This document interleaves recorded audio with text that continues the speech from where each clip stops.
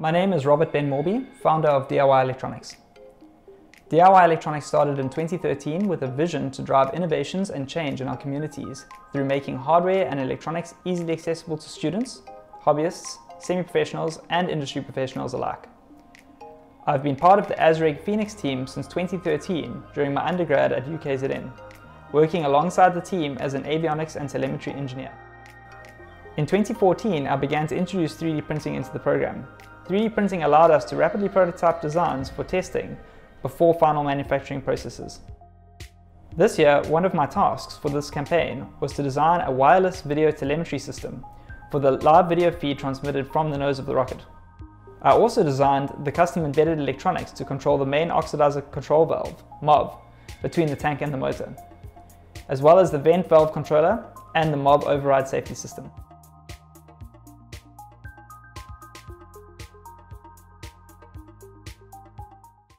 Hello and welcome everyone. Thank you for joining us today to chat a bit about the Phoenix-1B rocket program, the role of 3D printing in the South African rocket industry, and DIYElectronics' involvement with ASReG. So Nino, if you would like to chat to us a little bit about how 3D printing technology has changed and contributed to the aerospace industry.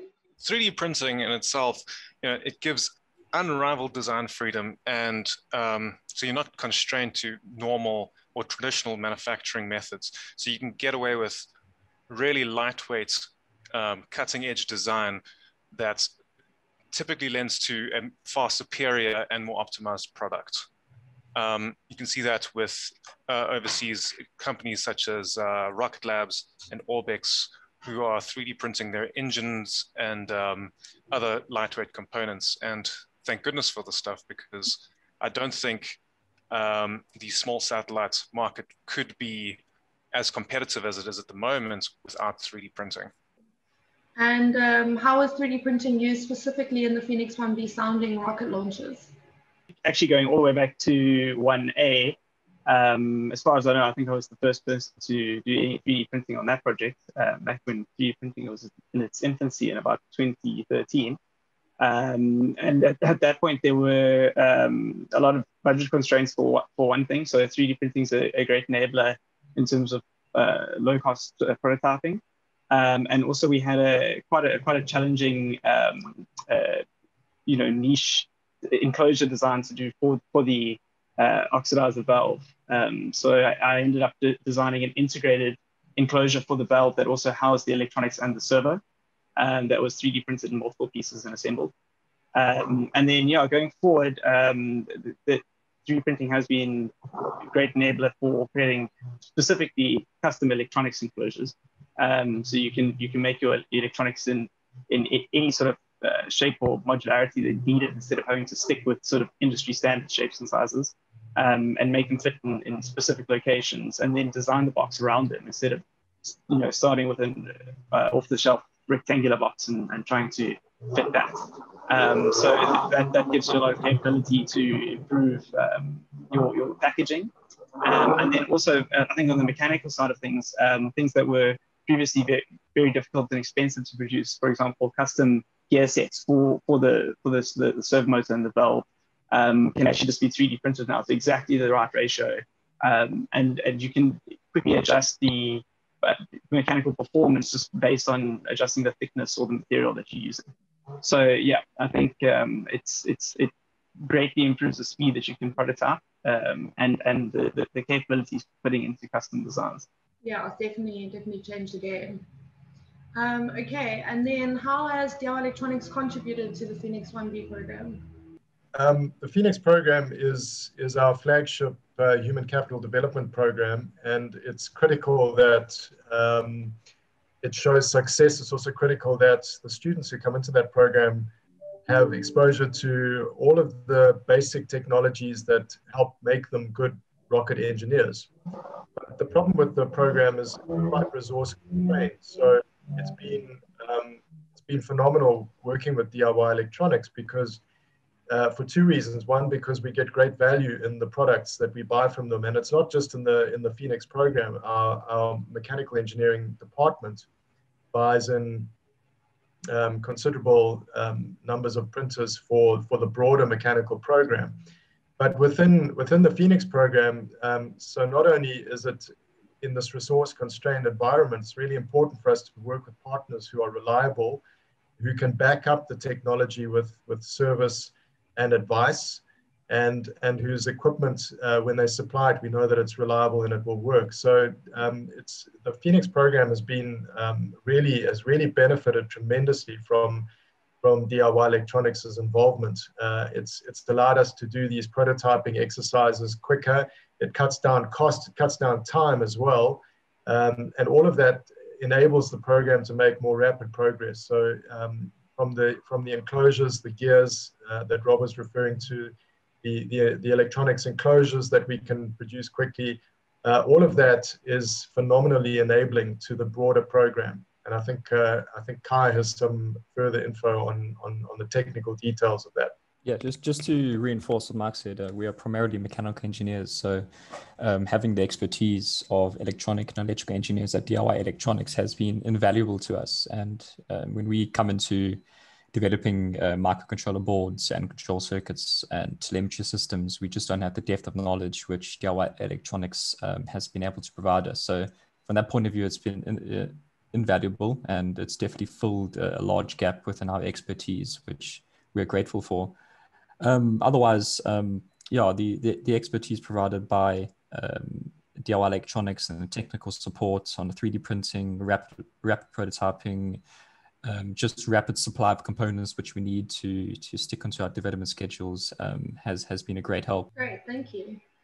And then we'd like to talk about the benefits of industry and academia working together. For example, the development and supply of high-tech components and tools to help educate students and provide knowledge they can use later in their careers. Yeah, so one of the major things which we have all greatly learned from and have jumped on the trend is 3D printing, and the supply of those components from DIYElectronics has helped us all learn a lot and helped us to rapidly develop multiple components in the vehicles, as well as just experience working with different suppliers and how they work and getting technical advice from them on what does work, what doesn't work. That goes a long way to helping students integrate into industry in the future. Awesome, great. And Jean, if you could tell us a little bit about the future plans for ASReG? Sorry. Yes, okay, so sure, yes. In order to talk about the future, I think it's good to take stock of where we are at the moment. We've been going for 12 years this year, and we've come a long way. And I think one of the most important outputs of ASReG as a research group has been setting up a system of training students in high technology fields and disciplines. And I think we've done that incredibly well, and we've trained up a significant number of students, many of whom are still involved with ASReG.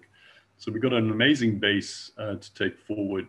The success of the Phoenix campaign has just reminded us of how much South Africa wants to see rockets fly, and how important the concept of space to South Africa is.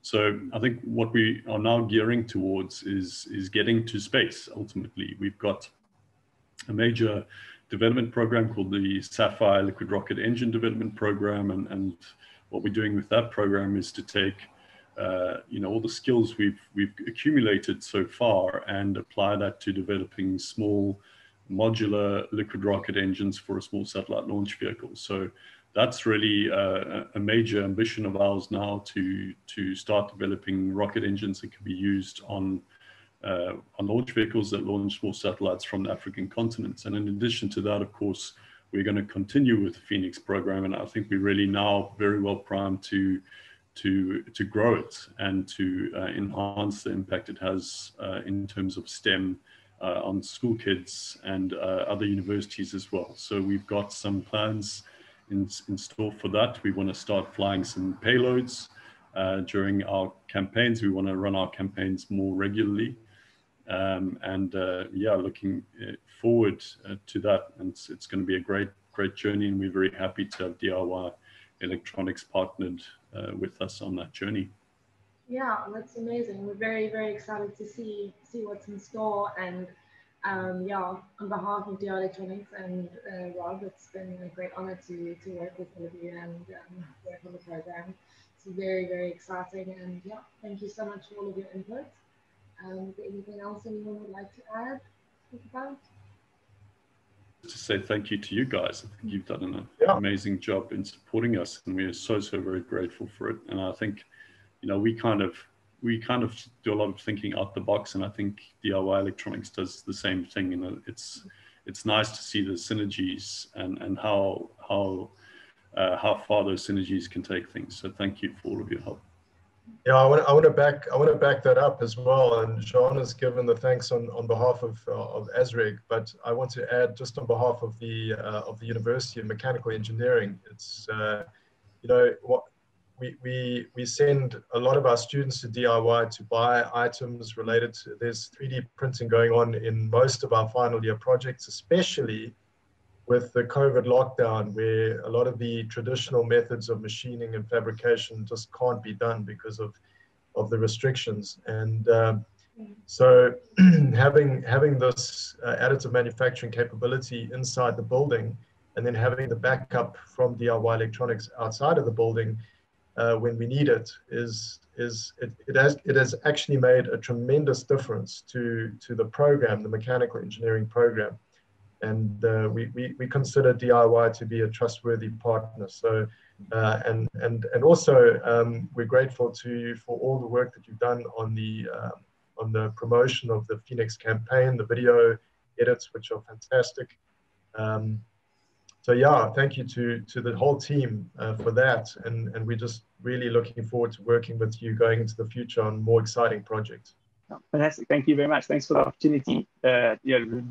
Wouldn't be a very exciting city to work in if we didn't have stuff going on like what you guys are up to. Sure. Okay, thanks everyone. All right, thank you everyone. Cool. Thanks, guys. Cheers. Cool. Have a good day, everyone. Yeah. Cheers. Cheers. Both launches were a massive success, breaking the South African record, showcasing the talent and capabilities of a strong academic team in conjunction with industry partners. DIYElectronics is looking forward to working with ASReG in the future, and we are excited to see how 3D printing will continue to shape and contribute to the South African aerospace industry at large.